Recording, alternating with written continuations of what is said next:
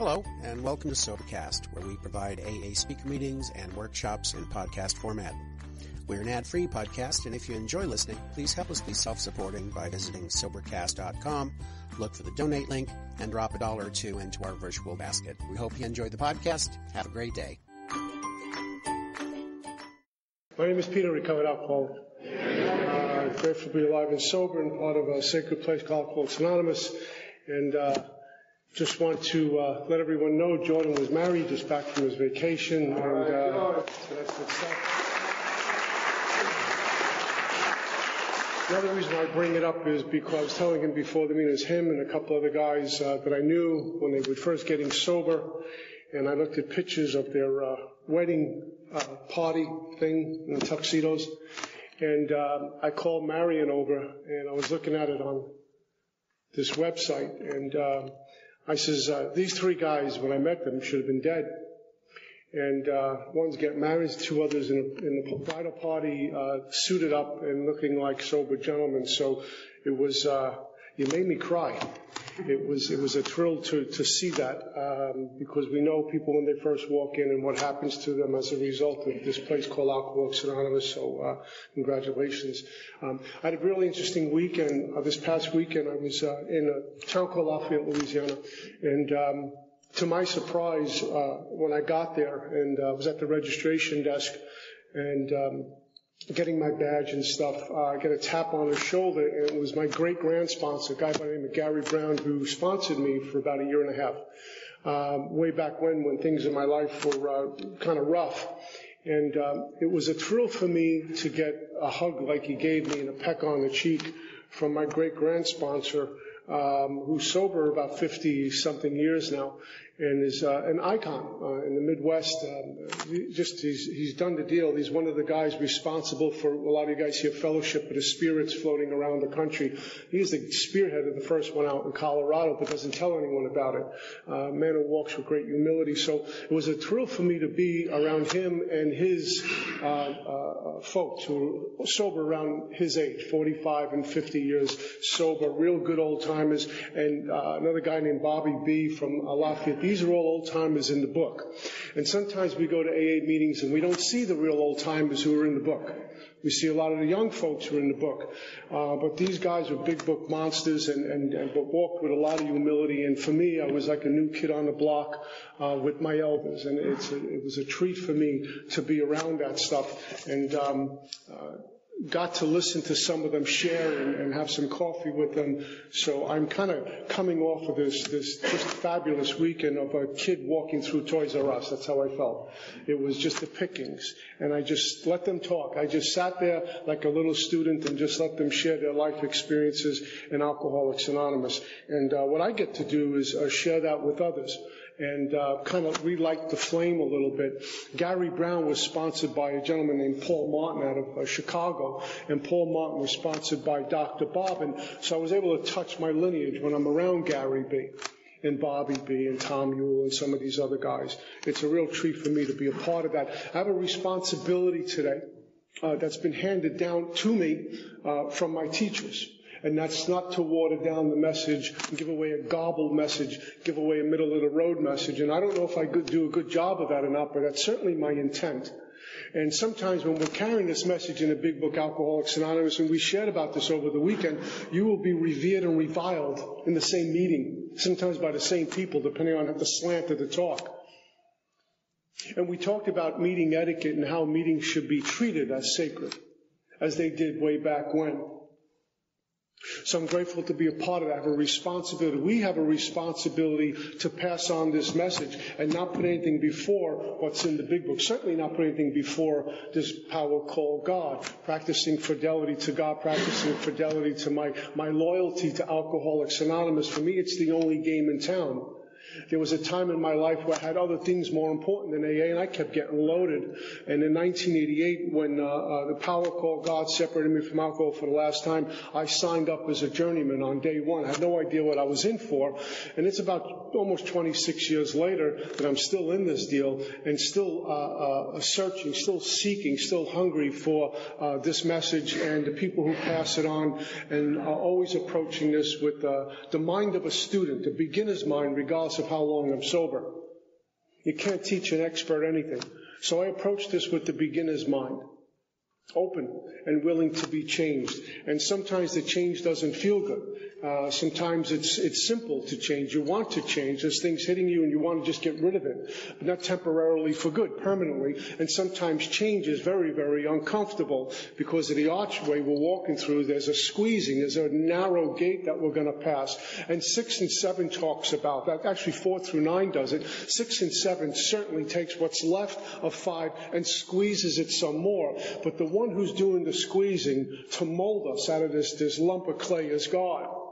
And so no matter how many times I'm pushed to the edge and changed once again, as uncomfortable as it feels, doing the things I don't want to do, doing the things I'm not even sure if they're going to work, I chop wood and carry water and let God do what God's going to do. And so that's how I get here tonight. The process of recovery, although being recovered and being in the sunlight of the Spirit is certainly greater than using, certainly greater than a newcomer trying to find your way around AA without a GPS. But the process of recovery can be really uncomfortable at times. The belief system is, well, I'm sober 20 years, I'm in the big book, and everything is great. I'll hit Powerball, get the relationship, get a new car, and everything, I'm going to whistle down the block. And sometimes it's just the opposite. There's a lot of unknownness.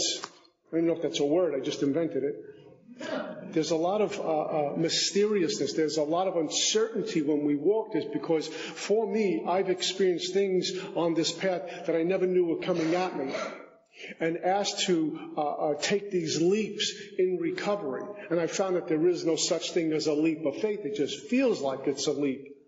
And when we enter the world of the Spirit in steps 10 and 11, you can't do that with a cognitive mind. You can't think your way into the world of the Spirit. You can't size it up. It's not logical, but we certainly enter it with an awakened spirit. That comes by way of 4 through 9. I mean, I can make meetings till the cows come home. I can sit 90 meetings in 90. I can make 300 meetings in 90 days, and I may be just a little bit better than when I walked in. Not necessarily because of the meetings, as sacred as they are. It's because I'm not drinking for 90 days. And I start to physically heal. I physically look better. I'm putting on weight. I'm even bathing and eating regularly. So physically, it looks like I've gotten better. But spiritually, I can be just as bankrupt or worse than when I was drinking. I can become very unpredictable. When I'm drunk, I'm not looking at 13-step anyone. I'm drunk. Just put me in a corner till I pass out. But for some of us, when we're sober and not drinking, we become predators. We become dangerous. Fear shows up. We used to drink the fear away. Suddenly I got fear. I got all these resentments. I don't know where they came from. Defects of character are driving me, and I worship them. And I defend them. And I protect them. And so what happens is I hit a wall. I need another drink. Dishonesty is a regular occurrence in my life. And as long as I don't get caught, dishonesty is okay. When I get caught, I'm sorry. So the process of recovery is getting put through this really narrow archway. Our book talks about passing through the archway, a free man or woman at last. It's interesting that they say at last, because the way I interpret that and the way I've been shown is that there were many things I tried to do, even in AA, that I was looking to get some sort of freedom, and it came maybe in a relationship or money or different things, and I felt freedom for a little bit. I felt some relief for a little bit, but I wasn't free at last. At last means I've arrived at a place of freedom, and that can be permanent. Always searching, always looking to get some sort of relief, and I will tell you that the process of recovery will not give you relief. Going to a meeting will give me relief. Sitting with a couple of folks in a diner will give me relief and talking about my tales of woe. AA does not offer relief. What AA offers is freedom. There's a big difference between relief and freedom, and that's been my experience. When I was first coming to Alcoholics Anonymous in 1988, my first time going through the work, and my last time drinking. My first 6 months was kind of upside down, and I run to a meeting to get some relief. You know, I talk to the old timers, I get some relief, and there's that feeling really good when I left the meeting, the camaraderie of the fellowship, pats on the back and hugs, good to see you, and come back tomorrow, and then you get to the parking lot and it starts all over again till the next meeting. So I got relief for an hour. and I run to the next meeting. But what AA will offer, what God is giving us in abundance, is freedom. And that's my goal, to experience freedom in Alcoholics Anonymous. And I'm always puzzled at why I waited so long during my first 6 months in AA, and why so many of us wait so long in AA to get busy. In our big book, get busy with prayer, get busy developing a life of prayer and meditation, get busy having a worship with a God of our understanding. A lot of us have contempt, pride, and investigation. We get real comfortable in here. There's no waves in my life, so that means everything must be good. Not knowing there's a time bomb ticking underneath me, and at any moment, boom. And I'm living all over page 52, sometimes very blatant, you can see, and sometimes it's subtle. It's really difficult for me to be still when I got a lot of stuff percolating underneath the surface. Bottles are just a symbol. Alcohol or any other substance is a symbol of a greater problem. I didn't understand that when I was relapsing all the time. I figured if I just didn't drink, I'm great. But what happens when they remove the drink from me in the process of a detox or a treatment center, or perhaps drying out in AA? Well, we remove the obvious problem. Joe's not using drugs and Joe's not drinking, but now what?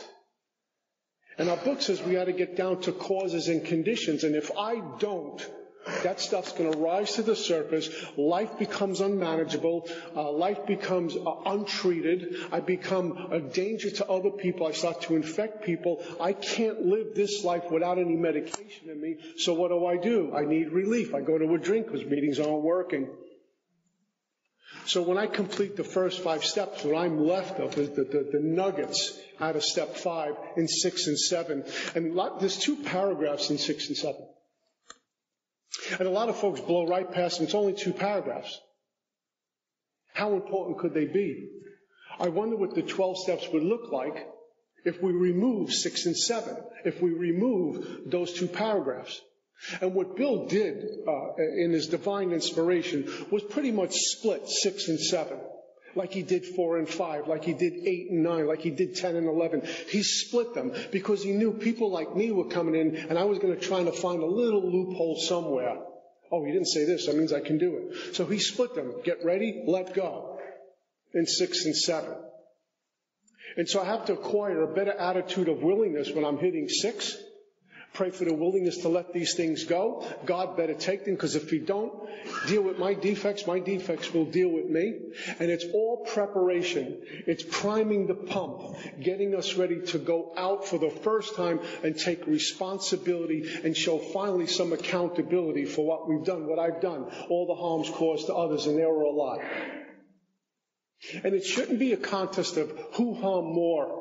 Who did greater things out there? Who harmed more people? That's not the point. The point is I have a list of people I've harmed, and I need to go back to them. I need to be willing in step 8 to hit every single person on that list, which came out of my 4th step. I was talking to some guys this morning about this. We look at our 4th column in step 4. That's very tangible, whereas selfish, dishonest, self-seeking, and frightened. That's very tangible. The first 3 columns in step 4 are based on my illusions and delusions about life.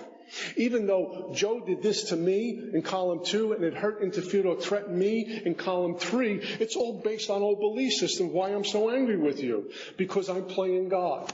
But column 4, rubber hits the road. It's what I've done. Where was selfish? That's tangible. Where was dishonest? That's tangible. Self-seeking and frightened. You could even see that. And that's why I start to harm people. What am I going to do about that? That's my setup, my beginning to take a look at harms caused to others. And now I do some other work in 5. I take a look at 6 and 7. I release all these defects. And the great assignment we would do is release the defects and look at the opposite and thank God for the opposites. And God will do what God's going to do with us in 6 and 7. It really is just an on my knees surrender. And God, you mold me the way you want, because I don't know what's good for me and I don't know what's killing me. The booze is off my back now. Now I got life problems. Now I got me problems. I got defect problems. Interesting thing about defects of character, I will say you have the defect, oh boy, it's really got you, and I don't like what you do. And when it comes to me, I make an excuse. You need to suit up and show up. You need to be pristine. But for me, I give myself some wiggle room. Because I'm me and I'm Moses. I'm different. Those things like those kill us. That's why sponsorship is so vital. Not just important, it's vital that we have a sponsor who's on us and calling us on that stuff, because I couldn't see myself going sideways. I co-sign my own nonsense.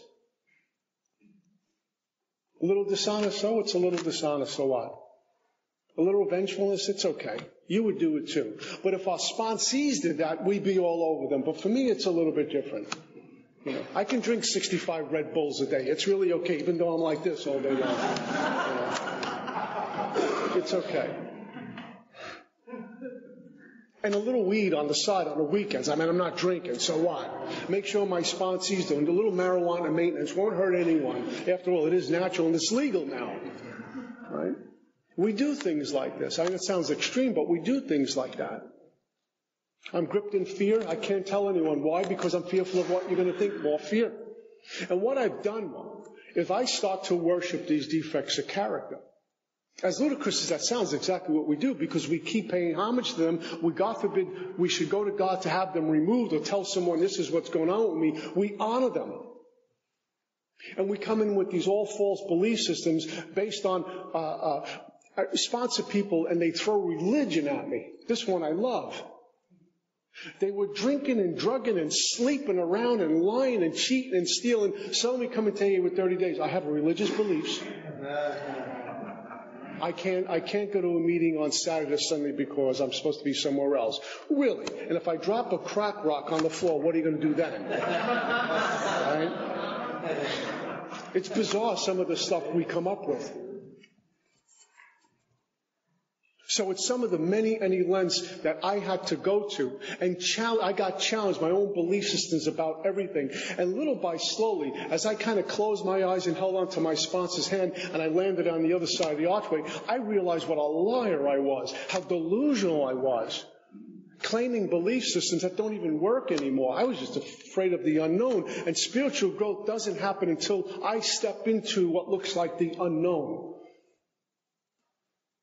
And I go from a place of knowing, tangible, this is my life, it's a mess, but I know it, into a place of the unknown. It's very frightening for me and many of us to find out that we can be ripped away of all the defects of character, and perhaps even in my brokenness stand somewhat pristine and be one with spirit. You know why it's so frightening? Because suddenly I'm responsible for my behavior now. It's easy to cop to, I'm deaf, dumb, and blind, I'm sick, so I make mistakes, I'll stop the big book next week. One of the things about recovery and getting recovered is there's no more excuses for my behavior or my language or my words or what I'm doing. And one of the things about getting recovered that will scare a lot of people away is now I might have to sponsor someone and be accountable and responsible for this person's life. I'd rather just not drink and go to meetings and I'm sick, I'm suffering, and, I'm an alcoholic, this is what I do. Nonsense. When I got 30 days, I can cop to that. My big book talks about living joyous, happy, and free. Now, I'm very clear, I'm broken on the inside somewhere. I think I said a couple of weeks ago, my sponsor says, Pete, you're on a horse and you're riding backwards, you're never going to face forward. Face it. That's it. I'm broken. And there's a lot of places in this book that talks about that, and another big book that talks about that stuff. We're flawed. I'm flawed. Now, that might not be for you, but I speak for myself. I'm clear I'm flawed in a lot of ways, but it's only with God's hand that He's going to get the clay and put it back together as He sees fit. 6 and 7 talks about the good and the bad. What I think is good for me might be killing me. What I think is bad isn't so bad. God just got to tweak it.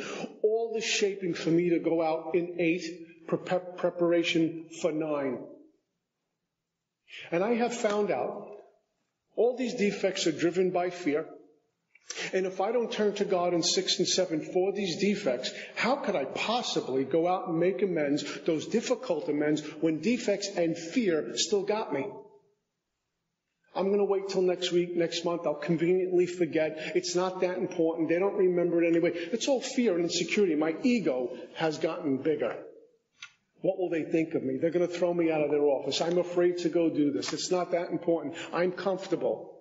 Why upset the apple cart? All this kind of delusional thinking. And at some point, I get drunk. That's what I do. And I need to seek this power to desperation for drowning man, which requires some things of me to do. And that's any lengths, go to some of the extremes. But again, if I compare to those extremes that I've been asked to go to or been moved to go to compared to using, it's like kissing a newborn on the cheek. It doesn't even compare. My conveniences have been interrupted because of this amends. My conveniences have been interrupted because my sponsor said to pray twice a day or write some inventory. I'm tired at night. If I was using, was there such thing of being tired? I'd snap up out of bed, sick as a dog, or get up off the floor in a hallway and go panhandle. No food in me for 2 days, no bathing for 3 or 4 days, but I had enough for me to go chase the drink. Suddenly I come into AA, and I'm tired, I gotta work tomorrow. I gotta wash my car, then I'll go write inventory. It's bizarre what we do. Right? It's all the illness trickling back, and then one day, bang. If I'm not constantly turning my life over to God, the illness will take it right back. And he's not going to come invited either. It's an uninvited guest. Little things. We take a look at, how am I dressing up for a meeting when I go speak? How am I dressing up for a meeting in period? What are my reasons for being at an AA meeting? Looking for a date, or am I looking to get well? Right? How am I doing? How am I treating the place that's pumping blood into me every single day? How am I doing with that? And this power called God, who's giving me another day of breathing and sobriety, am I paying respects back and saying thank you in the morning and thank you at night? Or I got to do other things, and I'll get to God at some point today. It's one of the 10,000 other things I got to do during that day. This process of recovery demands a lot. There are requirements. Or I can just go to meetings, hang around, and see what happens. And some of the men I was around this weekend are living with strict spiritual disciplines. That's why they are who they are. That's why they're sober as long as they are. That's why Gary's still sponsoring so many people. That's why Gary looks so vibrant at his age. They all do. Those are my heroes. We could talk to a guy with 50 plus years about inventory. He'll go right to the third and fourth column. I want to be like that. Those are my heroes, spiritual giants, gurus in AA. So I finished this work in 6 and 7. When I say finish that piece of work, because we're going to revisit the steps hopefully at least once a year to experience further depth of self for successful living, to enhance the experience with God, because the ego will reemerge, start to show up in different areas. How do I know the ego's reemerging? How much contempt am I feeling during a big book meeting? How much uncomfortability am I experiencing when someone talks about God in an AA meeting? It might be a little different God than me, a little different spin on the big book. And I start getting defensive, full of contempt, a little angry, a little disturbed, a little agitated. That's all my ego flourishing. When I was new to AA, my first handful of years in here, my first sponsor took me to the work one time. He's one of those guys, go to the work one time, and that is it, live in 10, 11, 12 forever. Now, for some folks, that works great. I'm not here to change him. But I found after a few years of doing that, some uncomfortability. I called it flatlining. I was doing all the work I was supposed to do, praying like I was supposed to, sponsoring a ton of guys, but something wasn't right. And Paul Martin talked about this, where the going through the work more than once started. And what he told me was, what they don't share in some of the stories, a lot of our really early members, after about 5 years of sobriety, start getting uncomfortable. They went through the work, had an experience sponsoring people. But after about 5 years or so, he says, him included, were getting uncomfortable. Fear was starting to show up. Resentment was starting to show up. They're just missing something. And it came when one of his guys were coming over to share a fifth step. He prayed, and he had this thought of, I'll write some inventory and share it with the guy I'm sponsoring. And they swapped inventory. And he took a look at 6 and 7, saw some amends to be made the amends, and got rocketed again. He says, go through the work more than one time. So after a handful of years of being in here, I had a new sponsor who says, we're going to revisit the first 9 proposals. And man, oh man, I had so much contempt prior to investigation for people who did that till I got to the other side of the fence and saw it was paradise, how great it was. So hopefully my suggestion would be, not an order, my suggestion would be revisit the work 1 through 9. Into 10, 11, and 12. How much could it hurt? Is it inconvenient? Tough.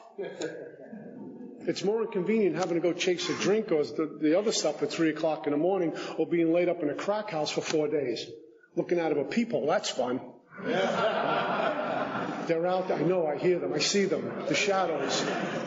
You know, right? Writing a little inventory. An hour, 2 hours, done for freedom. Right? I know because I did all of this stuff. So step 8 talks about my preparation, my willingness. I've done some work in 6 and 7, and at the end of the 7-step prayer, there's an amen.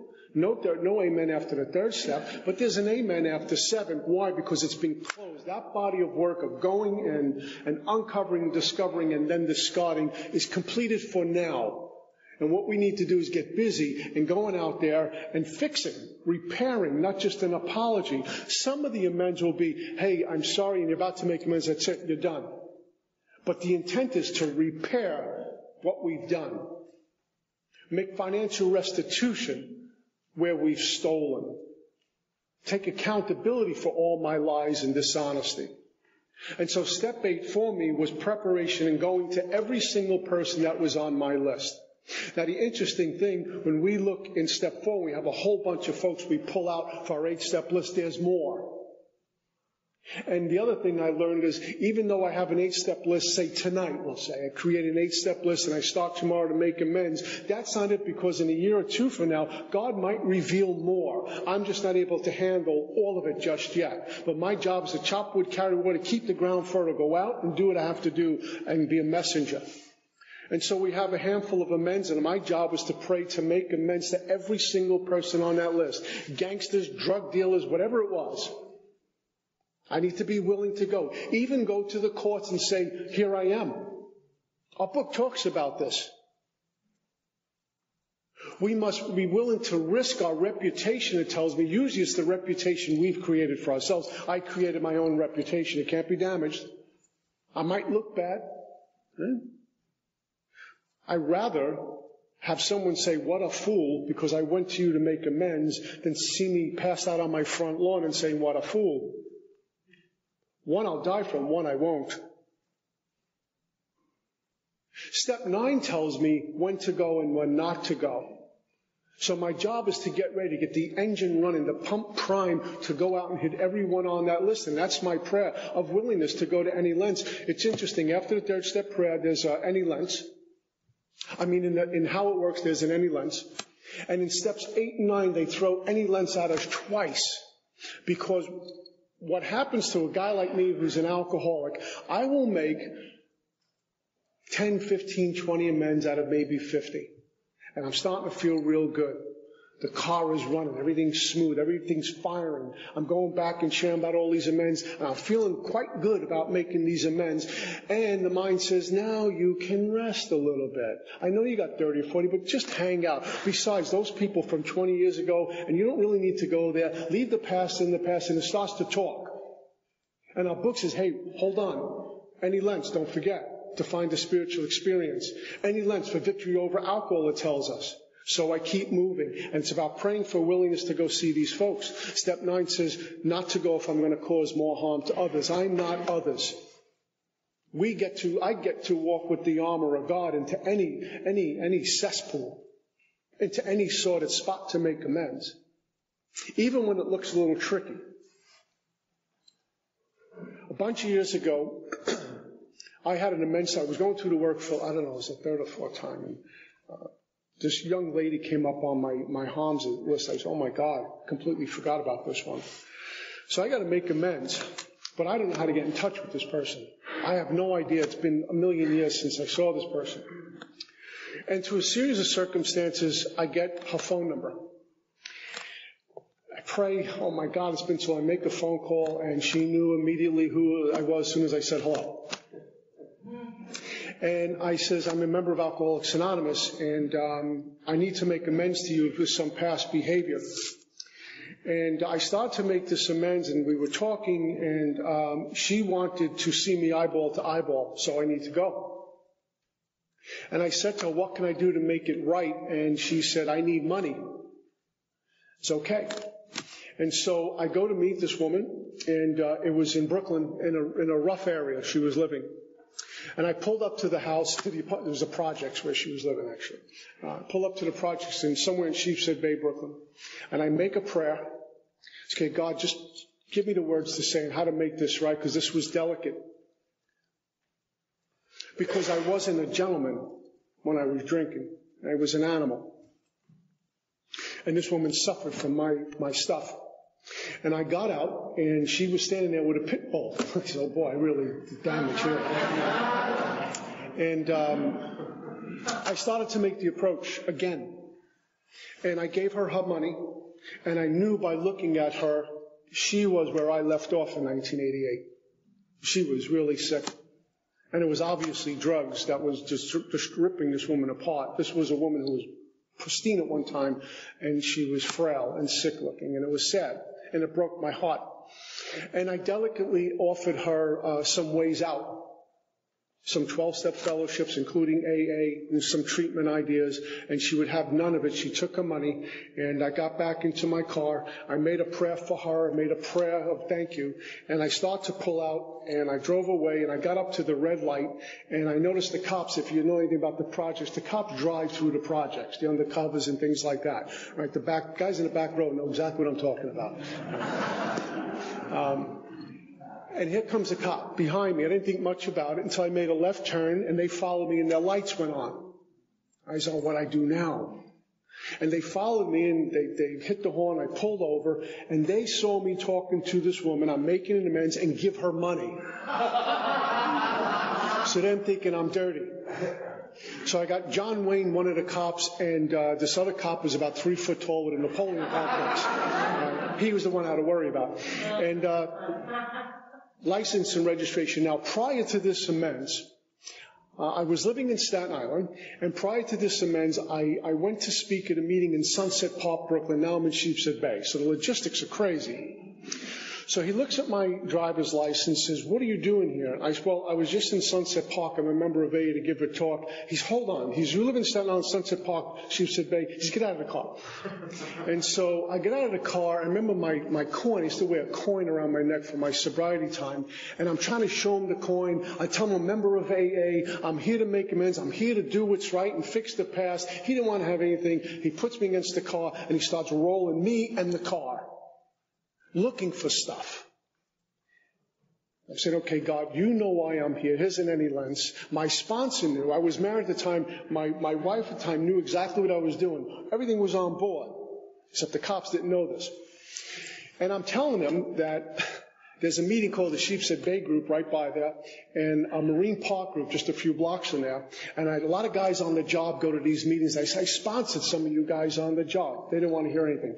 This one cop who was about 6'12" pulls me over. 6'12", that's a joke. You better start serving coffee, boy. He says to me, is this that amends thing you guys do? I says, yeah, that's what I'm trying to do. He says, keep your mouth shut. Let my sergeant do what he's got to do. In the meantime, the paddy wagon turns the corner. And they're on that thing, and they're talking back and forth, and there's a crowd. It looked like that show Bad Boys when they arrest people. There's a crowd on one of these avenues. Oh, my God. And the first thing I'm thinking of, if they pop me for no reason, I'm going to go home tonight, but the call is going to be made to someone. My old man's going to get this phone call, and he's going to say, here we go again. For an amends. Talk about any lens. I didn't have nice things in my head about my sponsor who encouraged me to go do this amends. Anyway, they cut me loose. Obviously, said, get out of here. And I got back in my car, and I drove home. It's a funny story, but it's also an any lens story. How we will get some heat. The plan was to go fix the past and make this right, even offer this young lady some help. The police had some other ideas. And I went through that uncomfortability, so what? The thing is, I was standing there, I was obviously clean and sober. They could have taken my car apart. They weren't going to find anything. They could have strip searched me. They weren't going to find anything. I was clean and sober, and I was there for the right reason. He knew, my sponsor knew, and my wife at the time knew. I was clean, figuratively and literally. And so I went home, and that was done. What I found after that was our book talks about how the difficult amends seem to be the most beneficial. My spiritual condition got shot up with steroids after that night. I felt I can walk with God through fire and go out unharmed, which is exactly what can happen to us. What if I would have said, I'm not going there. I'm not going to the projects in Sheepshead Bay. I don't want to call this woman. It's a long time ago. I don't know if I'd be here. Maybe I would. I don't know if I'd be spiritually fit. Maybe I would. I'm not willing to toss the dice anymore with my life. So I get to suit up and show up. I get to, and go with God. I clear it with God, clear it with a sponsor, clear it with the people around me, which is what Step 9 talks about. And they all gave me the green light, and off I went. Because in Step 9 it tells us, if I'm going to go make amends and it might harm some family, put them in jeopardy, I need to clear it with them first. Like before I go to the judge and surrender myself, maybe I got a little wifey poo at home that if they do take me, she has no income coming into the house. How's she going to support the house? I got to say, is this okay with you? If it's a bad marriage, you say, yeah, go. Most of them will say, what are we going to do if you do go in? And so I need to take that into consideration. I also have no right to put someone else at risk. If me and a couple of guys are doing some illegal things and I get sober, see the light, and I want to go fix it, but it might implicate them, I need to go to those guys and get their permission. If they say no, it's a no. But there's ways of putting back, I have found, into the universe what I took out. There were a lot of amends that I couldn't make because it would cause more harm. I was a longshoreman for a lot of years, and there's some rough characters around that industry. When those folks look for you, they're not looking for you with Dunkin' Donuts and a cup of coffee. You're in trouble. Rough characters. And some of the illegal things I did, I knew if I just went in there and said, hey, listen, this is what I did, that there were going to be some serious implications, not for me only, but for a lot of other people who had families, who had jobs. They would be fired and maybe worse. I had to sit in counsel. One of the things I've learned with Step 9, to sit in counsel with the sponsor. Any great spiritual teacher always has a teacher. Sit in counsel. What do I do about this before I just go?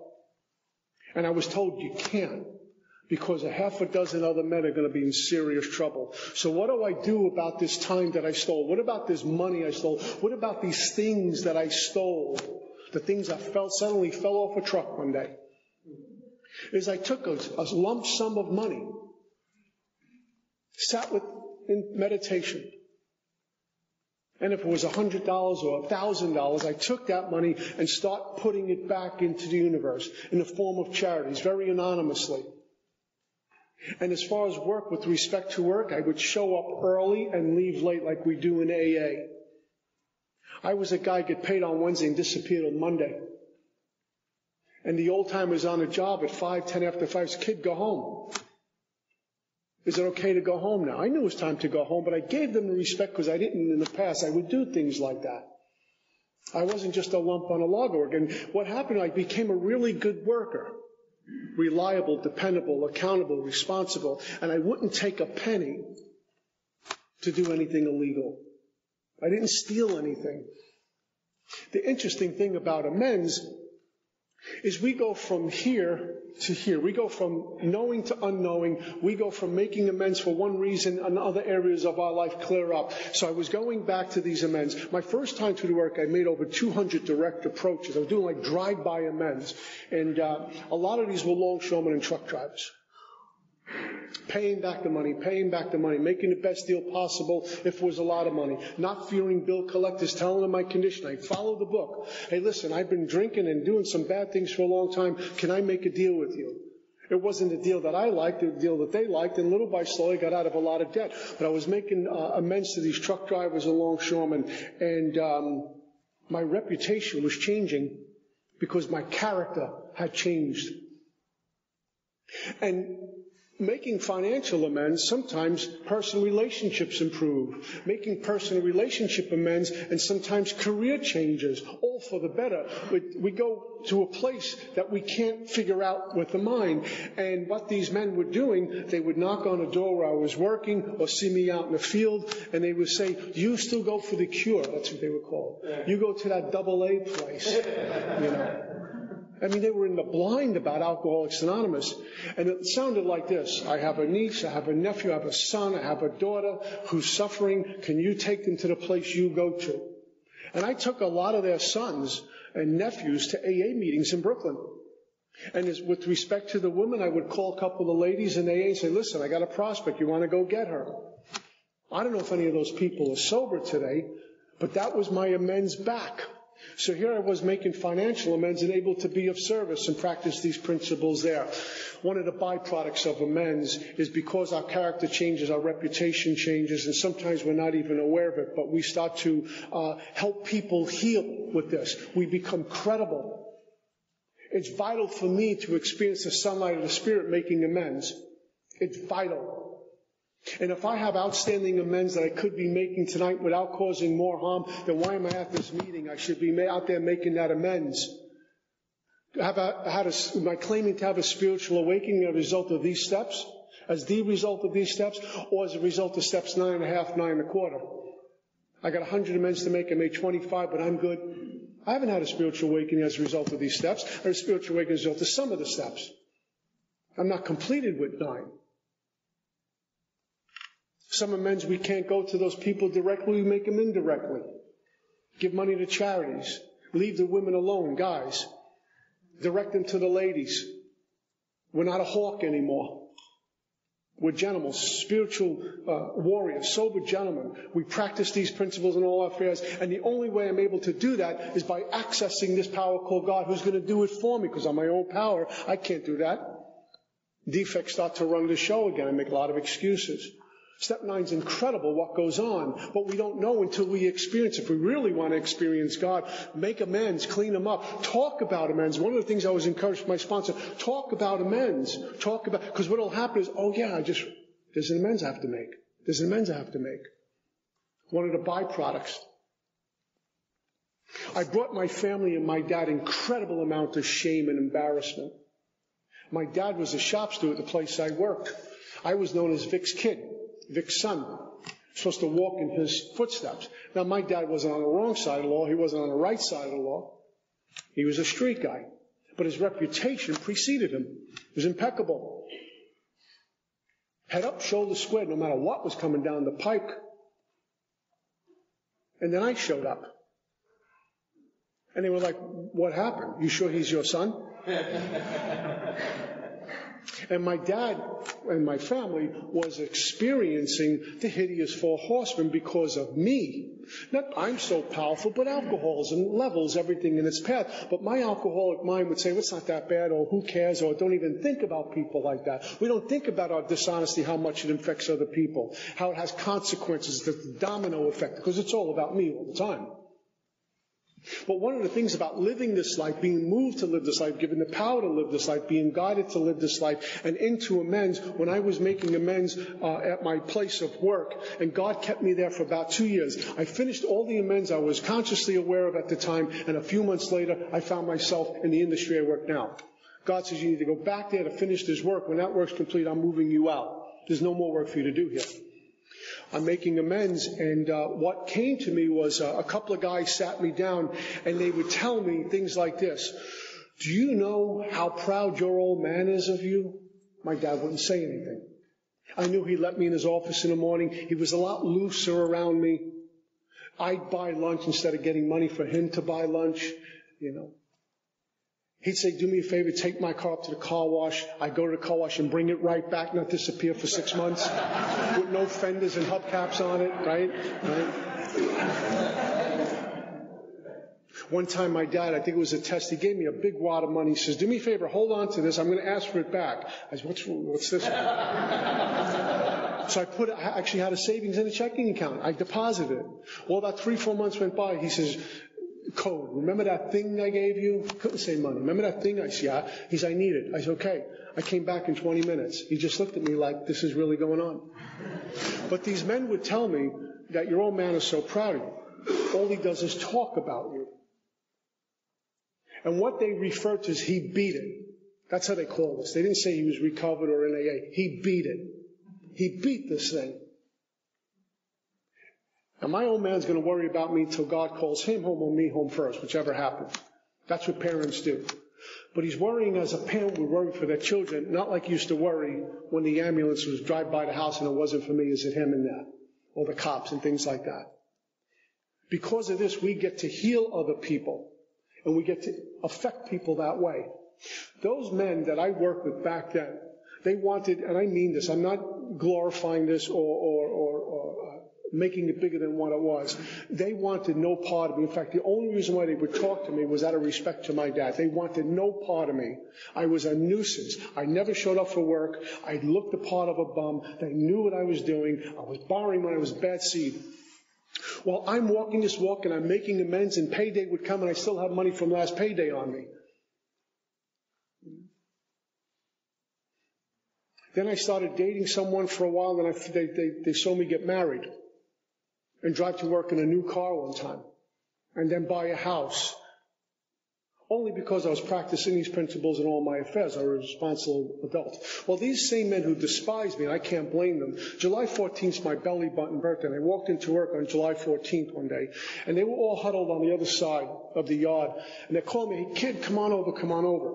And I walked into this, it looks like a toll booth that they worked out of on the yard, a little desk and things like that. And I walk in, and they have this little donut cake, and with a little candle in there, and about 7 longshoremen start singing happy birthday. This was messy, right? But they start singing happy birthday to me, right?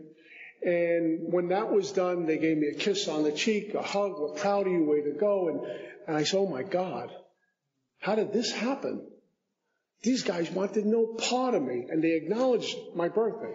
That doesn't go on in that environment. You don't show emotion. You don't shed a tear. Everyone's John Wayne. And that's what they did. And I realized these little gifts that God gives us about practicing these principles in all my affairs. I didn't make amends for a birthday cake or some pats on the back, is what I had to do and what I got to do.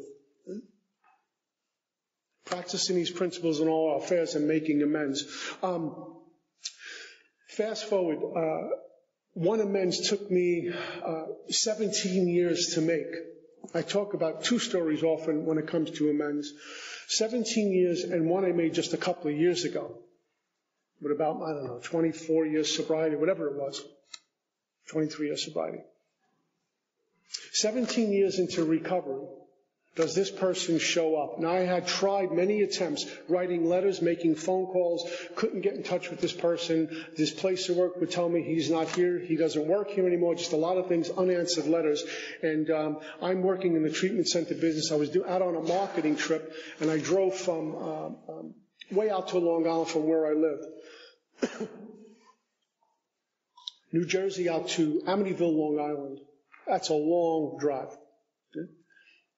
And I planned the trip, and I planned to leave really early for traffic to get there for my scheduled appointment. And as luck would have it, I got there like 2 hours early.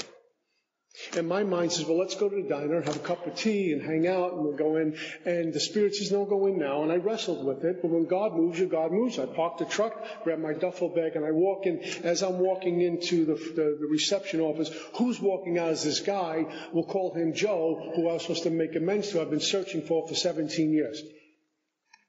And he remembered me. And I said, I need to talk to you if that's okay. And he gave me some time. And I made my approach, which is the approach, and I made the amends. There's a difference between making an approach and the amends when it's completed. And it was just about my behavior, because what I did to this man was, he was the physical fitness guy there. And they would take us from the unit across the yard about maybe 50 yards into this gymnasium. A little fitness center, basketball court and such. And while they were walking us, I beelined out to Sunrise Highway and took off. And he made chase. He's responsible for his patients. And what I found out when I came back, I was actually dragged back to treatment. that he almost lost his job over this. He was reprimanded for it. He was put on notice and all this other stuff. I didn't care. What do I care about this guy and his job? Until I got sober. And I realized, oh my God, it almost cost a man his career because of my shenanigans. So I had to go back and make it right, and I was glad he was still there. And we spoke a bit, and he was thrilled that I was in the business I'm in, and complimented me on the life I'm living. And he went back to work, and I went in there and waited for my appointment, and the whole day changed. I didn't care if I didn't see anybody. The whole day changed. My life was wearing the world like a loose garment, in the world, not of it. Everything changed. Everything was light. Everything was free. Another piece closed, chapter closed. Just a couple of years ago, my first love, I'm going to get married, you know, the first love thing. Alcohol became more important than her and her family. And fidelity went by the board as quick. And I broke her heart. Not because I'm some special guy, but I broke her heart. And she saw this young guy just blow up in front of her. And we lost touch. Through a series of circumstances, I get in touch with her, and the first thing she said to me is, oh my God, I thought you were dead. What happened to you? We talk about you often, my family, my mom and dad, whatever happened to Peter? He's probably dead. He got really sick. And I was able to make an approach with her and then make an amends to her. And I says, what can I do to make it right? And I talked to her about AIDS, no clue about AIDS, don't even know what alcoholism is. I was able to tell her about the great things we do here. So what can I do to make it right? And she says, based on what you said, I've suspected this for a while. I think I married an alcoholic. And she told me about her husband. She says, if I talk to him, would you take him to the place you go to? And I told her, absolutely I would. She called me a couple of days later and says he would have none of it. He was insulted. They got into a big fight. She says, if ever he comes willing, can I call you? I said, absolutely. So can he. But that amends was completed. And that part of my life is closed. There's no loose ends. If I ever see somebody walk in the door, I don't have to go, oh my God, I got to get out of here. I owe them money. Just one quick story and I'll close. We need to seek counsel. I needed to seek counsel. I was just out of the starting gate. I'm approaching step 4. I'm in this workout place, and I see the cop who arrested me for the first time, my first pinch. What does my ego say? Let's go make amends for being such a bad seed. I go up to this guy who's working out. He's obviously off duty. And he's, hi, remember me? And he went up one side and down the other. I was shaking. I was so embarrassed. And I called my sponsor. I'll clean up the language. But he went up one side and down the other on me. So how dare you do that? You're not even in step 4. You didn't seek counsel. What you wanted was a pat on the back. So I never did that again. Because of the process of amends, we get to stand free with no skeletons in the closet. Life's an open book. And really, there's nothing between me and God anymore. It could be. But right now there isn't, as long as I chop wood and carry water. I'm out of time. That's all I got. Thank you. My name is Peter, a recovered alcoholic. I'm grateful to be alive and sober, part of a sacred place called Alcoholics Anonymous. We're in the far turn. We've got just a few weeks to go doing this. And we get to talk about 10, 11, and 12 in the next few weeks. My experience with that discipline, strict disciplines for many of us who do 10, 11, and 12.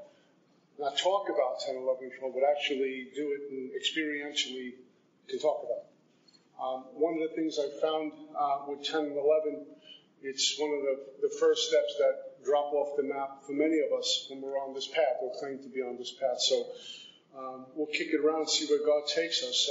God separated me from alcohol on June 23rd, 1988. And that power separated me and kept me separated till tonight. And as long as I suit up and show up to the altar and do all the things that I'm expected to do, much is given, much is expected, I continue to stay sober. One of the neat things I've gotten to experience coming into Alcoholics Anonymous, experiencing grace, which keeps me sober. And if I look back on my life while I was out there, a lot of the near misses of dead and alive. It was grace that kept me sober. Being in the streets and a lot of bad things happening to me, getting involved in a lot of illegal things, it was grace that kept me from going to prison. It was grace that kept me from having a bullet in me. It was grace that kept me, out of trouble, out of scrapes. And I come into Alcoholics Anonymous, and based on my track record, I should have been drunk many times in Alcoholics Anonymous in the early days. But somehow I was able to remain away from a drink. I get into this big book with the sponsor who I'm accountable to, and a group of folks who I've been accountable to since I got here, and that group of folks has changed and evolved. But I get to experience the power which gives me grace.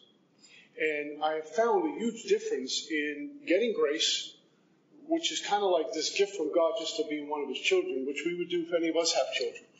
Even though we're angry with them, we want to punish them and do all the things that we do to bring them up right, they're still our children, and we'll go hungry and give them our food and go cold and give them our clothes because they're ours. That's just grace.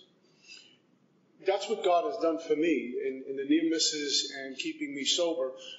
But somehow I'm able to experience that power, which breathes life into me and keeps me in a position of neutrality, safe and protected and unharmed. And the least I can do is suit up and show up to the altar, my altar, and give him thanks. And continue to ask him to let me carry the vision of his will into all my activities, not my will into the activities that are convenient for me. And what I found is this path, this spiritual path, is not as easy as many of us might think, or I thought it was on the outset. The spiritual path is a very narrow road. And the things I could have gotten away with in my first 6 months, and I did, I can no longer get away with now. That doesn't mean the mind is not going to pull me in the direction it wants to pull me, and ego wants to separate me from that power. Ego wants to separate me from you. Ego wants to separate me from the big book, etc. So the mind's always working. But discipline to the spiritual life, being disciplined to the spiritual life, only comes from God, and it starts with my willingness to do anything, the gift of desperation. But it can be a really lonely walk at times on the spiritual path. And only if you're on that kind of walk do you know what I'm talking about. It goes beyond the camaraderie of the fellowship, the sacred fellowship, and the handshakes and the hugs, which all a Band-Aid on an open wound we get in. We need that. I still look forward to that, being around our kind of folks. But there's something else that goes on, and the road gets really narrow, and the door we're going to walk through is even more narrow. And that separates, in a sense, me from many others, or others from other folks in the masses. And sometimes you will be revered and reviled. I have been because of this book and the walk we walk. Sometimes in the same meeting and sometimes by the same person. The first half of the meeting they like you, second half of the meeting they hate you. Especially when we speak truth, or you touch a nerve in someone, or you wake someone up to the fact that maybe they could be doing more and they're not. But that's just the price to pay for the glory of God in Alcoholics Anonymous. And when we study any kind of history of spiritual people, we will see how they were put to the test many times and even doubted their faith, doubted their existence, doubted their walk. But somehow we continue to chop wood and carry wood and find ourselves just doing what we do.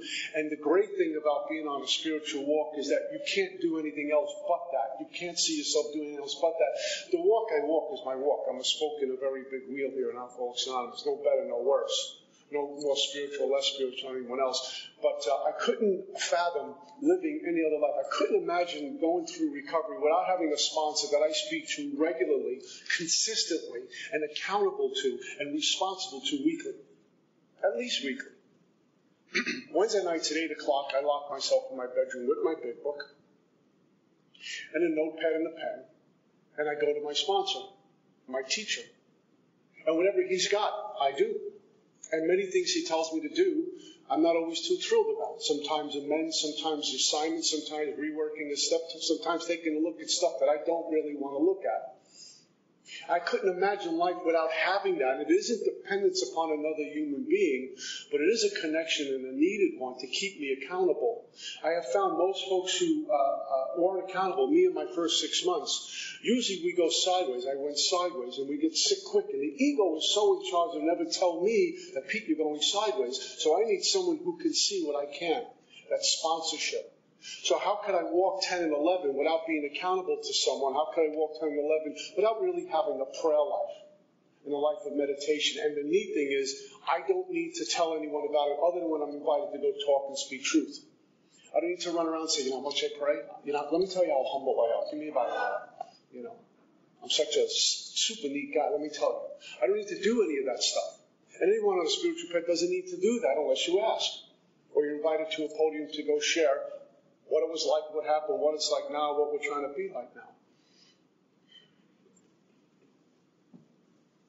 Go forwards through the steps. Admit, accept, and surrender in step 1.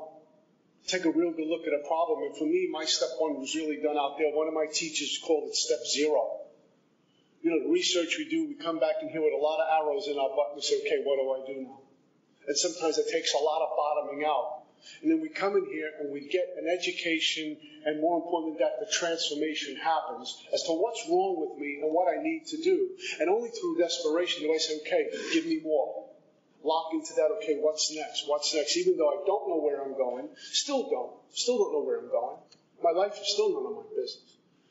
And I take a look at step 1 about the phenomenon called craving, the mental obsession, and this thing called the spiritual malady, which I really didn't know was when I got here. I thought it was religion. And at some point, religion and spirituality just might meet, depending on how our journey looks and what we're searching for. But at the beginning, I had to get clear. There's 2 different walks. And for me, I had a lot of problems with religion, but I couldn't have an argument with spirituality because they says all you need to do is believe in something other than you, something greater than you, this power of all love and no opposite, and bringing that into all your affairs. What an order, I can't go through it, but it had to be better than what I was doing, even sober in Alcoholics Anonymous. It had to be better because you can sober me up, but I can still be a horse thief. I'm just a sober horse thief. I can be more dangerous sober. I was very predictable when I was drunk. I usually pass out and do stupid things.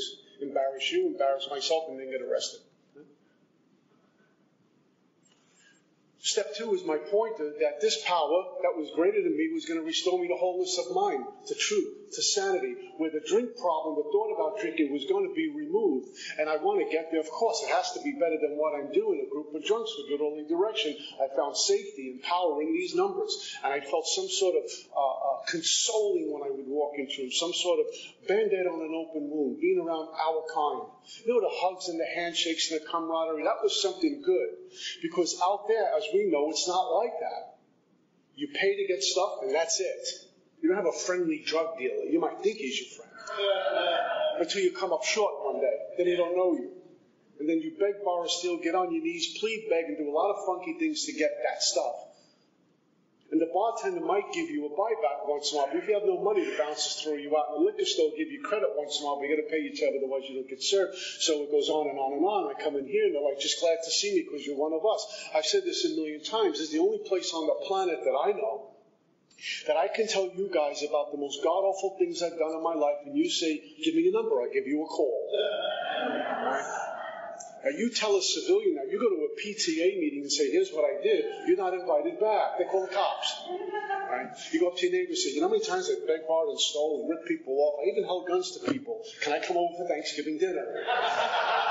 We say, yeah, come on over. Bring your friends too, right? Oh, me too. Step 3 was a decision. A lot of times in some of our AA meetings, bless their hearts, step 3, they tell you just hang around step 3. Work step 3. Get a good third step. Read the 12 and 12 for the next 6 months. Usually we die. So we gather up information about this step 3. We talk about step 3 till the cows come home, about what it is, my will, God's will, turning it over, letting go, all this stuff. We don't have a clue what that means. And if we want to find out what that means, what we do is make a decision in 3 by way of third step prayer with the sponsor, launch into a course of vigorous action, step 4. That's how we do step 3, by doing 4 through 9. That's it. Because as an alcoholic, when I say I turn my will and life over to the care of God, great. Now what? In 20 minutes, I'm acting out again. I'm in fear again. I'm taking over. I'm controlling. I'm vengeful. All these things. The defects are still breathing. Step 3 is simply a decision. So about 3-4 months ago, Mary and I decided to go on this diet because I was sick and tired of having this gut here. And I didn't like the idea. I'm not a gym guy. I don't like going to the gym and working out and walking around like I've been working out for 8 years. You know those guys in the gym? Right? You get the bottled water guys. They work out one time. They got a vat of water. 25 headbands plugged into God knows what. I can't do that. So we made a decision to go on a diet, a really healthy diet. And what we did was we took some action, which meant I couldn't eat ice cream at night. And I couldn't have cake. And I couldn't have pasta. And then we talked about it. We get to not eat that. We get to not do that because we get to live healthy. So it was in the action. A week went by, a month went by, 2 months went by, 3 months went by, and suddenly things started to change. Feel healthier, etc. By taking action. You go to the gym on day 1, 6 months later, you look like you've been taking care of your body. People say, what's going on? You look great. You look different. You look healthy. Okay. Step 3 was simply a decision to go to this power. Yeah, I'm going to turn everything over to this power, but I haven't done a thing yet. I need to take some action, which means a sponsor is going to give me some instructions out of my book on how to begin to take action to make a difference in my consciousness, in my spirit, to wake it up. And that's by the removal of everything I think I am. Everything I think God is, isn't. Everything I think I am, isn't. And I find out what God is by finding out what God is not. Who I be by finding out what I am not. It goes on and on and on. The process of recovery is always removal and subtraction, never addition. We don't need a thing. Now the mind says, oh, I need things. I need a cell phone. That's the first thing I need in order to recover. I work in the treatment center business. I never saw attachments to a cell phone in my life. Lie, cheat, and steal to get possession of a cell phone so I can be spiritual. Got to go on Facebook first. Before I pray, let me hit Facebook to make sure I am liked today. Right? And we do all these things. So I stop moving through 4, and then I discuss in 5. And then I take a look at what's left of the rubble in 6 and 7, the defects of character that are still breathing. And as long as they're around, I'm not going to truly experience this power called God. The interesting thing in the fly in the ointment here is I can't work on defects of character. We think we can. I'm working on my defects. How's that going for you? How can I possibly work on a defect? In chapter 2, Gnostics, it tells me lack of power is my dilemma. So what power do I have to work on a defect? That's more powerful than me. In fact, I will protect the defects. I will own them. And the thought of losing certain defects is frightening. So I'll just mask it for a while and raise my hand and say, I'm working on my defects and try self-will to overcome self-will. It usually fails shortly. And then I'm back again. And then I'm kind of like cheating with ice cream and pasta and wondering, how come I'm gaining weight again? Because I'm not committed to this. And it's a commitment, it's responsibility. But God can, and God could have would if He was sought. Doesn't mean defects are going to go away in my time, in my way. In fact, some of those defects are simply assets taken to the extreme, becoming liabilities. And God has to remove some and tweak some. None of my business. But I need to go to God. I can't work on defects. Some of my meetings, we talk about 6 and 7. I'm working on this defect. No, you're not. You're doing nothing. We don't have the power to pull it off. But seeking the power, he'll do or she'll do or it will do what it has to do. And that's none of my affair. My job is to suit up and show up to the altar, to this book, and surrender in that brokenness to God. Because that's a real clear-cut, very tangible piece of information, 6 and 7. 6 and 7 says, Peter Marinelli, you are broken. You are not perfect. You have defects. You have cracks in the armor. And the only one who can seal those up is God. And so that's what I do. I don't know if I fully grasped all of that the first time through the work, but after a while you do, and you realize how damaging they are. And so we take a look at 8, and we go out and make amends, and things have changed dramatically by the time we're into amends. They ought to be. And by the time we're cleaning up all the amends we're consciously aware of, I know for me, it was like the doors blew open on my life. I looked at everything different, felt things different. Who I was completely different. And people were noticing it way before I did. I remember waking up one day and realizing, oh my God, things have changed me. I don't know the last time I thought about drinking. I'm taking care of myself. I'm showing up for work. I'm self-supporting through my own contributions. And I'm in love with God again. How did this happen? And I like the effect produced by recovery. And then as we're cleaning up 9, we slide into 10 and 11. And some of us start off like gangbusters and we're in that. And then the ego starts to reemerge because things are going so well. Bill says the goose hung high. Things were going so good for a while. I even have a couple of little sponsees I'm working with, and I'm a little bit of a big deal in my home group. And I start to read my own headlines. People are saying doing good, and I depend on that. You say I'm doing good, I depend on that. And my talks depend on, hope I sound good, so they like me, because now I like the effect produced by that.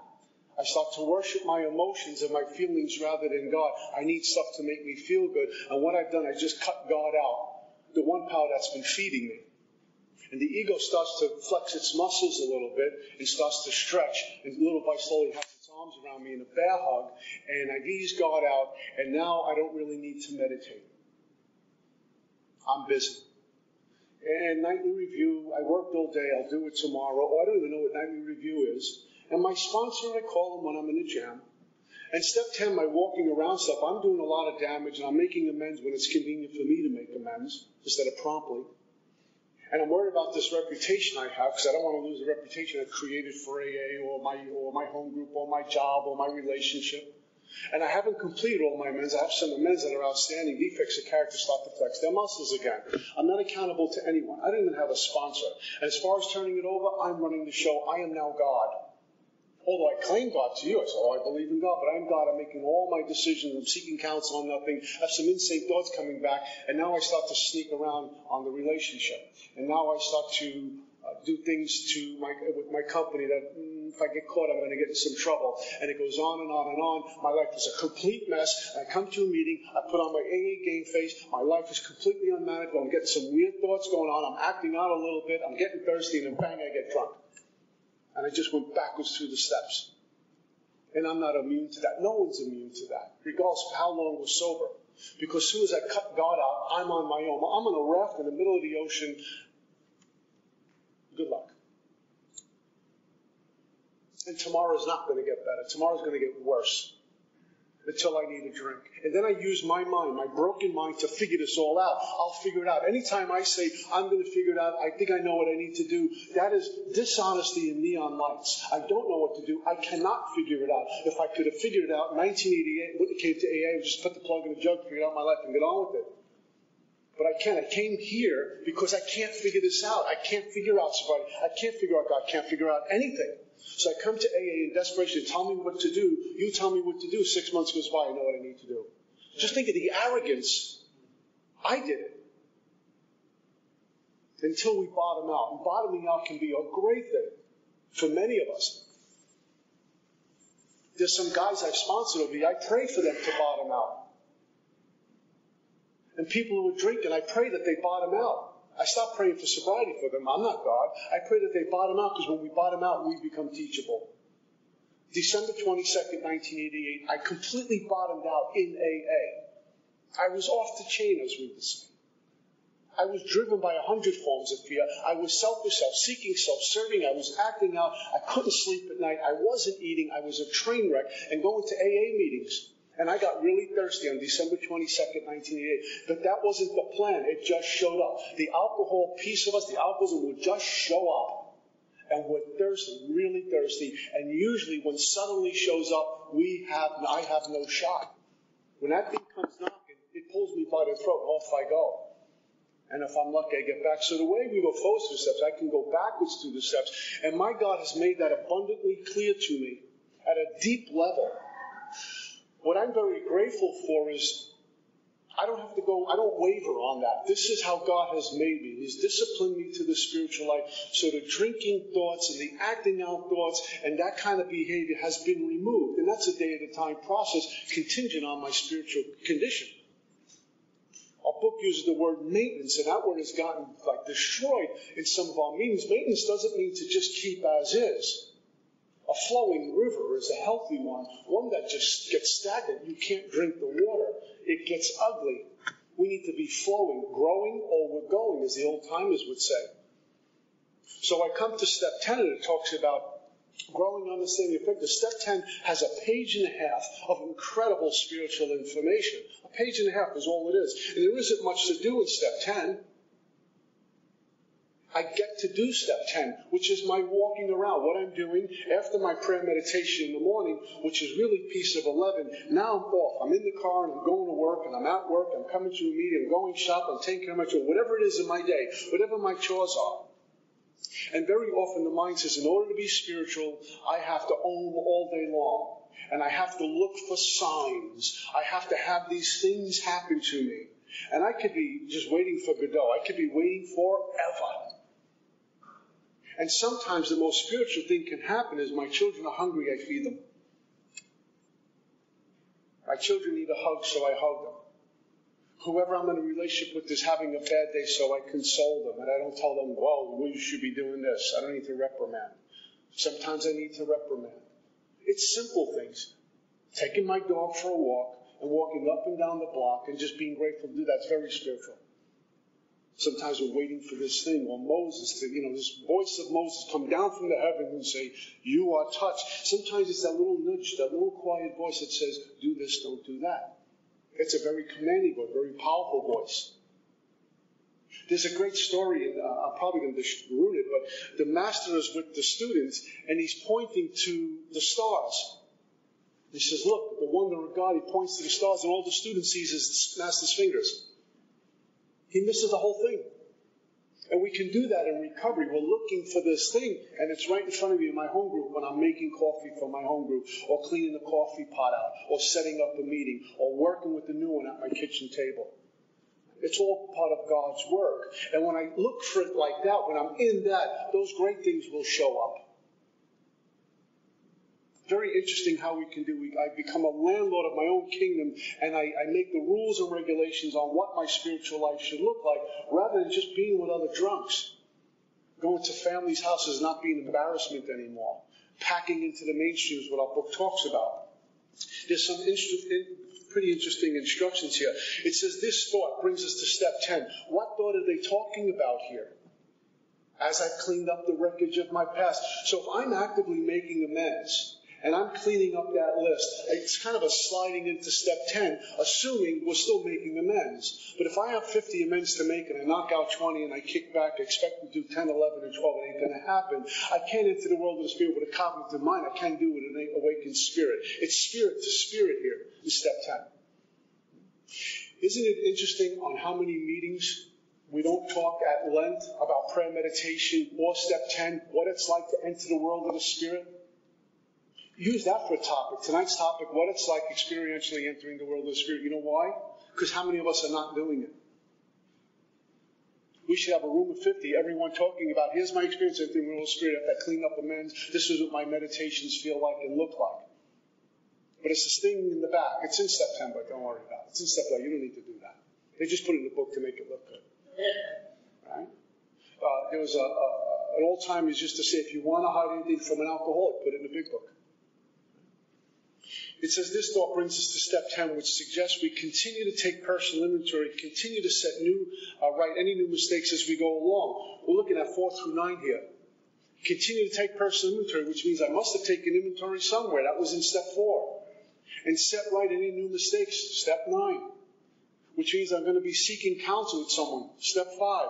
And what do I see in inventory? My defects of character, which move me into my behavior, column 4, 6 and 7. Throughout the day, 4 through 9, 4 through 9, 4 through 9, 4 through 9. It's my walking around step. It says, I vigorously commenced this way of living as I cleaned up the past. Our book uses words like vigorously, commenced, at once, next, now, action.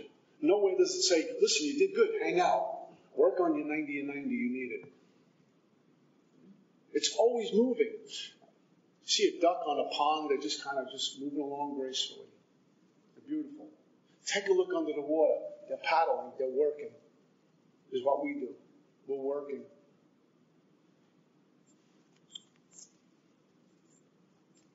It says, I've entered the world of the spirit. My next function is I don't hang out, I have a function, and that's to grow in understanding and effectiveness. And we always taught, take a statement and flip it into a question. What am I doing currently to grow in understanding and effectiveness? Besides my big book and going to AA. Am I doing anything else? If I'm not, and I'm okay, fine. But am I working with other inspirational books along with my big book or not? That's what I've been doing since the get-go in AA. All my teachers were guys who studied other books, from scripture to other spiritual books. And not just to read them, but to have an experience with that book, so the book becomes who I be. It says, be quick to see where religious people are right, make use of what they offer. So I don't believe in God. How did I find out drugs worked? I tried it. How did I find out liquor makes me feel good? I tried it. But will approach this power called God who's keeping me sober with contempt, pride, investigation. I'm not going to go near it. But how do you know until you try? It says this is not an overnight matter. It should continue for my lifetime. Here's what I need to do during the day. Continue to watch for selfishness, dishonesty, resentment, and fear. Watch. One of the 4 words we've worked with in my lineage forever is watch, turn, watch, aware, and observe. Turn, watch, aware, and observe. Turn, watch, aware, and observe. Turn in to this power in order to go out. If I don't turn in, I will go without. But here's the hook. If I turn in too long, you better look out. And what I mean by that one is we can turn to God and worship God and spend time with God, and then we start to really become self-absorbed. Honey, I can't help you with the children. I'm meditating now. The house is burning down, but I got 10 more minutes of meditation. And I can't do anything else because I need to do this. And really what I'm doing is worshiping me again. But I need to turn in order to go out. Watch, aware, and observe. Those words are interchangeable. How I'm doing. How's my speech? How's my walk? How am I doing? Constant vigilance. It says, continue to watch for selfishness, dishonesty, resentment, and fear. When these things crop up, we ask God at once to remove them. I discuss them with someone immediately and make amends quickly. Immediately, quickly. Discuss them with someone immediately, make amends quickly. Immediately, quickly. When we want to get high, we do it immediately and quickly. Not 90 days.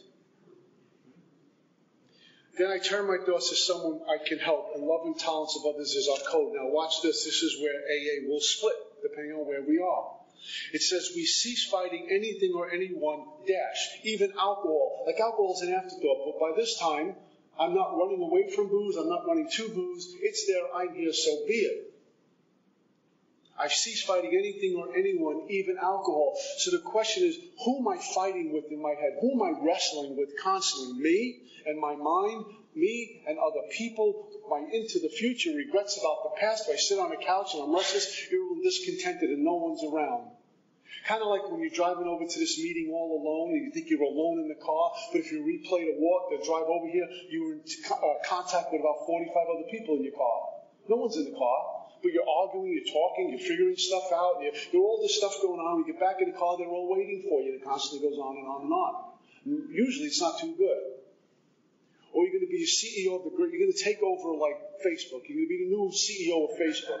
You'll be worth billions, and everyone's going to bow down to me. I'm going to have all these things, right? And then you look at your bank account and say, oh my God, I'm a long way off from that. We go from euphoria to depression. All because the mind's in charge, and I'm talking to all these people. Cease fighting anything or anyone. I remember I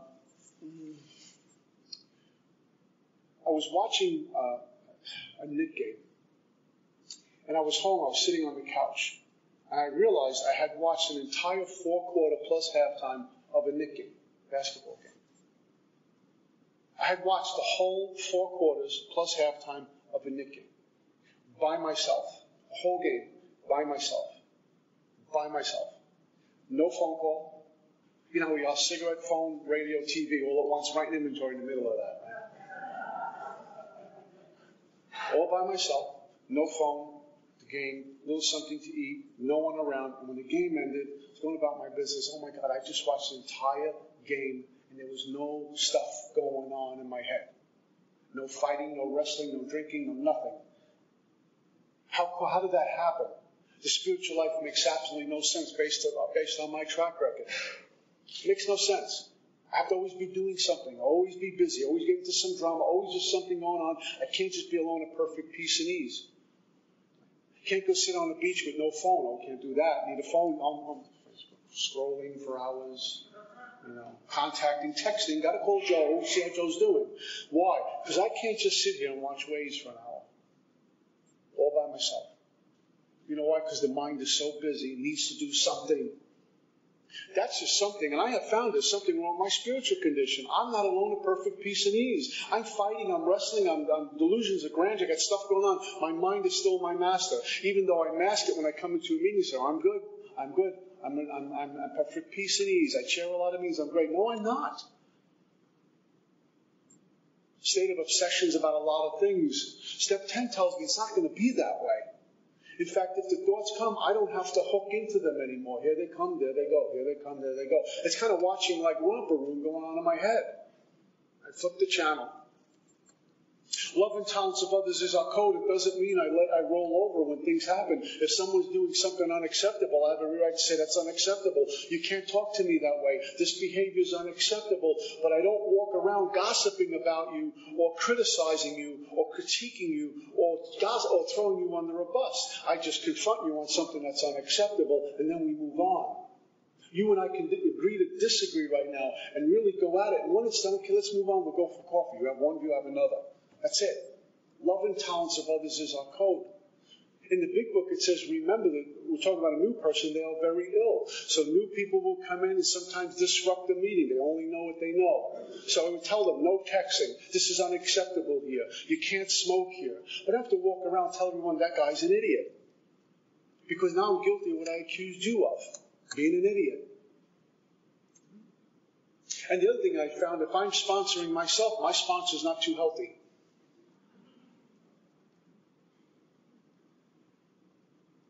And speaking that, then I speak from out. Dude, I do this a lot.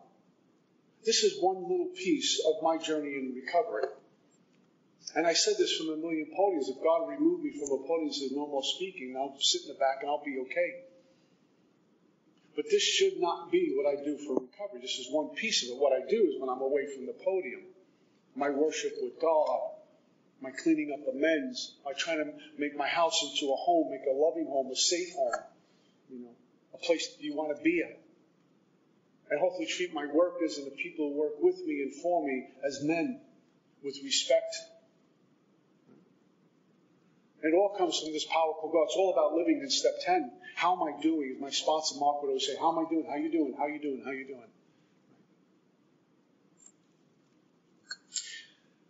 It says, for by this time sanity will have returned. I will seldom be interested in liquor. If tempted, I recoil from it as from a hot flame. I react sanely and normally, and I find that this has happened automatically, so much for having to think the drink through. My book just told me this same rational thinking happens automatically based on my spiritual condition. I don't have to play the tape to the end, remember where I come from, keep it green. That's all my broken mind trying to figure out how to fix itself. It's not going to take me to the right place. At some point, it'll say, you know what, a double looks good right now. Why not? You can drink safely. You should seek vengeance on that person. You should gossip. After all, this is justified gossip. Look what they did to me. In another book it says, and I'll paraphrase, if they come into your house and steal, give them everything and then turn the other cheek. Don't seek vengeance. Don't take them to court. What an order. Yet how many times in AA I claim to be spiritual, but if you double-cross me, you gossip about me, I'm out for you. I'll gossip more about you because you gossip once about me. It's justified. No, it's not. Not in the spiritual world. It's about all forgiveness and all love and no opposite. What an order. Here's the narrow road, man. But at the end of the day, guess who's sleeping at night? Guess who's free and able to wear the world like a loose garment? It says, I will see that my new attitude towards liquor has been given to me, without any thought or effort on my part. No thought equals total peace, equals freedom. No thought, no thinking equals total peace, equals freedom. When I'm not thinking, I'm great. When I don't have my own thoughts going around, I am free. And I'm moved by that intuitiveness or dependence upon God. And my book says God gave me a brain to use to figure stuff out. As long as I'm thinking, I'm probably self-seeking. As long as I have thoughts going on, there's probably some fear in there. If I have thoughts and thinking going on, there's probably some ego in there. I'm not so open to criticism, constructive criticism. And I'm seeking vengeance on people who want vengeance on me. That's all my thinking. It's all my ego. It's all this wonderful predator called a thinking mind, which there's no room for the mind in 10 and 11. You don't need it. One of my teachers would say, you don't need a mind. Not now. Planning a vacation, okay, now we have proper use of the will. How much money, where am I going, do I have packed enough stuff, etc. Proper use of the will. Other than that, I really don't need to think. For example, if anything I'm saying so far is annoying you and making you uncomfortable, it's not me trying to make anyone uncomfortable. It's the mind and the thinking saying, why is he talking about this stuff? I don't like this. I disagree with this. What does he think he is anyway? Guess who's doing the talking? Ego. Guess who's doing the talking? The mind. Guess who's doing the talking? My illness. Oh, I can't learn from, I'm a Catholic. I can't learn from a rabbi. He's not a Catholic. Guess who's doing the talking? And vice versa. Contempt, pride, investigation. Step 10 clears me out of all of this. It tells me, this is the miracle of it. I'm not fighting, nor am I avoiding temptation. I feel as though I've been placed in a position of neutrality, safe and protected. I haven't even sworn the stuff off, or the things that were haunting me for the longest time. Instead, the problem has been removed. It doesn't exist for me. I'm recovered. The thing that was at me, the symptom of this great problem, alcohol, and the other things that were under the surface that were at me all the time and determined everything I thought, felt, saw, did, are no longer there. I'm in a position of neutrality, safe and protected. The problem has been removed. I'm in a place called recovered from a seemingly hopeless state of mind and body. It's a guarantee. It's a promise. Back in step 10, they talked about came to believe the power granted myself to restore me to sanity. And here in step 10, they says, here's sanity. They give it to you on a silver platter as a result of 4 through 9. It's a guarantee. Spiritual transformation, my book is guaranteed. There's no, well, you might get one. Let's see what happens. Let's hope for the best. Or someone told me today, hanging in there. Right? We don't have to hang in there. My sponsor called me up years ago about, 5, 6 in the morning. He said, how you doing, Money? He just called me Money. How you doing, Money? I said, Mark, I'm hanging in there. He read me the write-up for the next half hour about hanging in there. You belong to AA, you're upright, sober, second air, and you have the glory of God in your life. You're hanging in there. What did we miss? But we will settle for, I'm hanging in there. Because I'm not rich yet, so I'm hanging in there. I don't have a new Rolls Royce, I'm hanging in there. Going to my home group, I don't like anybody, so I'm hanging in there. Step 10 is about opening up the doors, the spiritual path. Now, that narrow road, here's my experience, very narrow road, very, very narrow gate to which I'm going to pass. Something happens that in the narrowing of this road, this world, this life gets huge. I'm not plagued by me anymore, my thinking. At times I am. But in that narrowing of the road, if I stand on that path, something opens up that's huge, it's vast, it's abundant. A lot of it is God. You can feel it. You go down to the beach and you look at the sun. As the sun's coming up, it's God. Sun setting, God. Look at the dog. Look at your children. Look at the wife. I mean, whatever it is. Look, it's God all over the place. I ate 3 times today. There's God. There's a time when I had to boost a pack of Twinkies every couple of days to eat. That was my diet. I think about where I was a bunch of years ago, and I'm not making this up. Before I got thrown out of this little apartment that I wasn't paying rent in, and I brought all sorts of unsavory characters in there, I remember up in the cabinet where you would normally have food, I had what was left of a box of spaghetti. I don't know how long it was up there. And a box of Domino's sugar cubes. I don't even know how they got there. Probably when I moved in, my dad put all that stuff in, so I ate. And my diet consisted, this before I was homeless, I would take a handful of those spaghettis, break them in half, put them in a pocket, a handful of sugar cubes, put them in the other pocket. And that's what I would eat during the day. Stale spaghetti and a handful of sugar cubes. That was the diet. Now, I had the same clothes on that I would crash out with the night before I just get up and walk out the door. There was no, bathing and brushing your teeth and fixing your hair and put on clean clothes. It just didn't exist. There were laundry piled all over the floor, just a pile of laundry. And brandy bottles all over the floor and garbage that was overflowing. I mean, just think about it, all over the floor. I mean, it's just so odd. I can't deal with this now. Because I'm waking up like this, and the first thing I got to get a drink in me. I don't know if anybody identifies with this, but you hold the bottle like this, and you bring it up to you, and it drinks, and it comes up, you puke it up, because it's poison. And then you try it one more time, and boom, it stays down, and then, okay, then the hands are stopping, and I got to keep drinking here. This isn't like 1 or 2, and I go to work. And I had to sneak out and sneak back in, because I was back on rent. My landlord was looking for me, so you find ways to climb into a very narrow window in the back, figure out how to get in the door without making it squeak, because if we find you, you're going to call the cops. This is how you live, and this is before it got worse. So I come into Alcoholics Anonymous and they give me some spiritual disciplines to work with, and I like the effect produced by God. I like the effect produced by sobriety, because I don't live anything like that anymore. It's almost this other guy who took me over. This possession that went on in my life. And the reality is I can be back there tonight. Because I'm the type of drunk, I pick up a drink, I'm in a dumpster tonight, suit and all. There's no gradual decline in this. Some of us have a gradual decline. Me, I blow up. I'm on a mission in 5 minutes. That guy scares me. I don't want no part of it. I hope he's dead for good and all, because he was trying to do it. But we come into this place called the sunlight of the Spirit. Everything changes. Sometimes quickly, sometimes slowly. But when God shows up, God shows up. I was driving home. I was marketing for a treatment center years ago.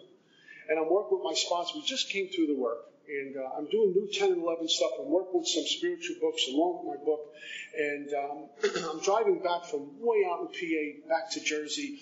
And I'm just driving down. There's a PA turnpike. And out of nowhere, God burst upon me. You know what I'm talking about? Just you get a shot of God. And I'm just driving in a van after a full day.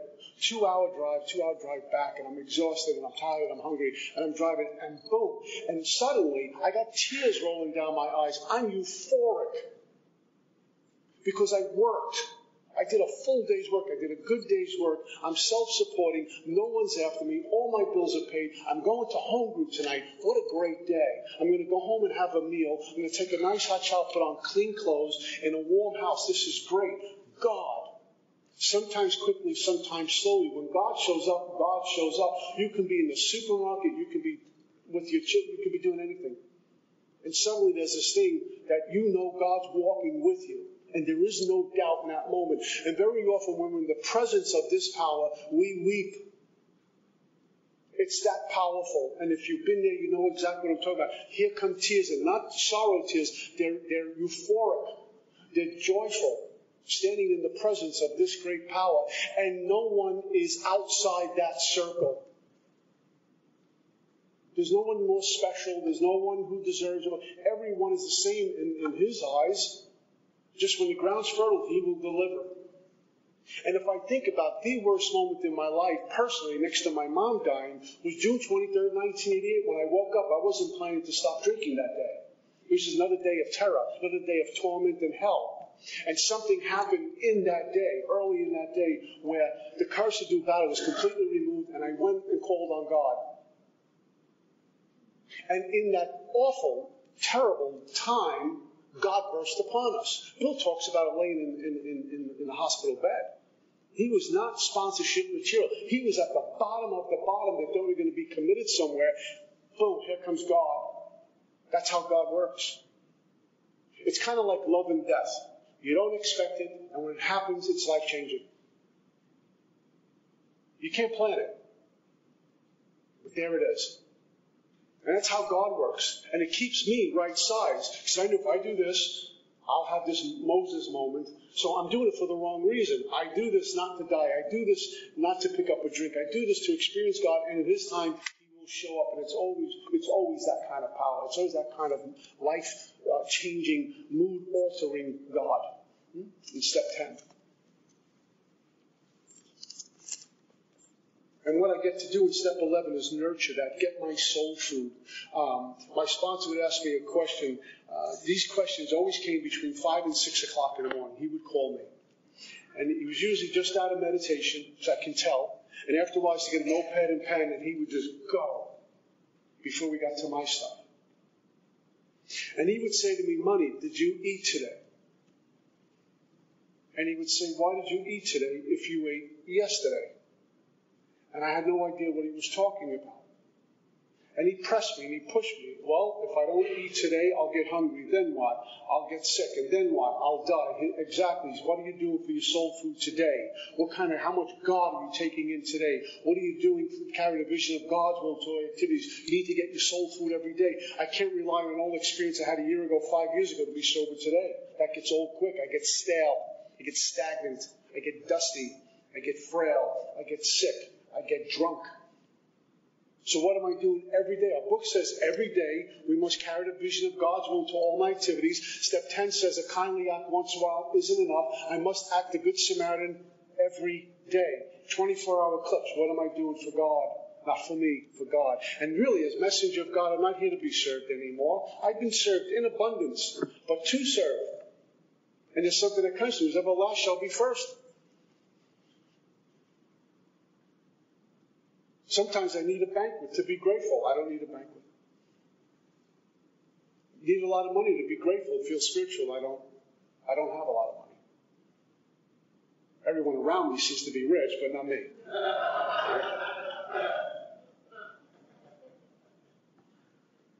Surrounded by trust fund babies, I don't get it. I need a new car. I have a new car. I don't need it to be spiritual. What a neat gift.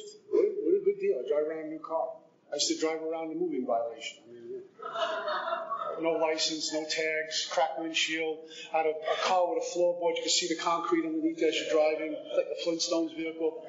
And the cops would pull you over and say, wow, what's the problem?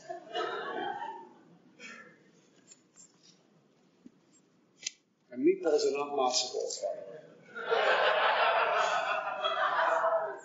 I'm going to gossip about him after the meeting, okay? Okay. How are we doing on time? Okay, a couple more things. It says it's easy to let up on my spiritual program of action and rest on my laurels. I had to look up the word laurels because I didn't know what that meant. I was not the brightest bulb in the box. Laurels, my accomplishments of yesterday, the good things I did an hour ago, the spiritual experience I had a year ago. I can't rest on that. It's constant vigilance, growing or I'm going. It tells me I'm headed for trouble if I do rest on my laurels, because alcohol is a subtle foe. Again, I didn't know what subtle and foe meant. I looked up in the dictionary. Subtle, sly, clever, devious, difficult to detect. A foe is my personal enemy. It's pursuing me. And if I don't continue to seek God, it'll pull me right back. It doesn't care how long I'm sober. I've been faced with some thunderbolts over the years. Divorce, near bankruptcy twice.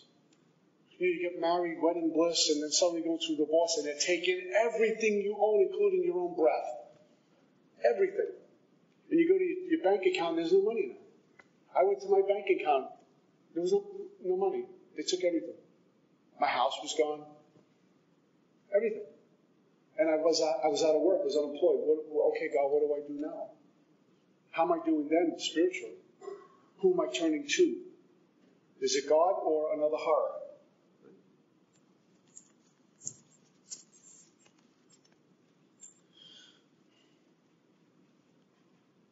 I'm not cured of alcoholism. What I have is a daily reprieve contingent on the maintenance of my spiritual condition. Every day is the day I must carry the vision of God's will into all my activities. How can I best serve God? His will, not mine, be done. It tells me these thoughts must go with me constantly. We can exercise our willpower along this line. It's the proper use of the will. There's a difference between proper use of the will and my will.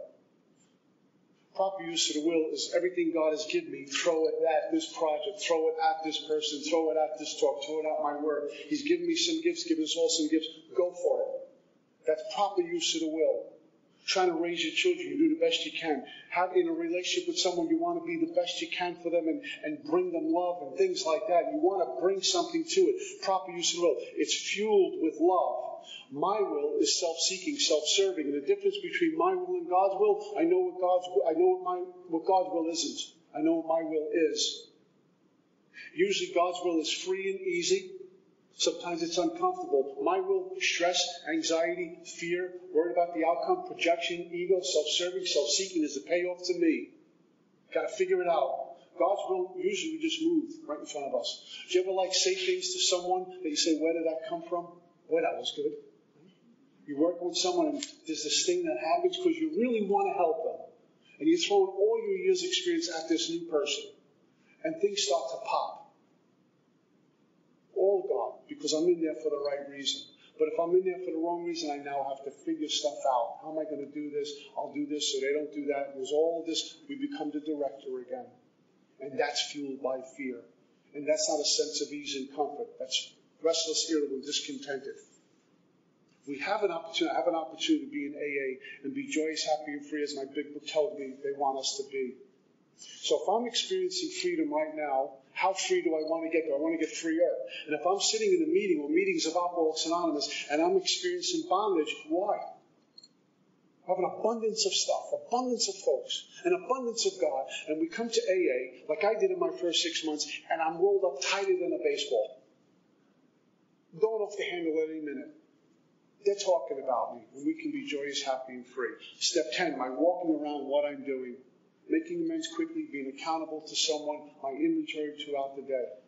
And when I get home at night, I sit down and review my day and put it all on paper. We're out of time. That's all I got. Thanks.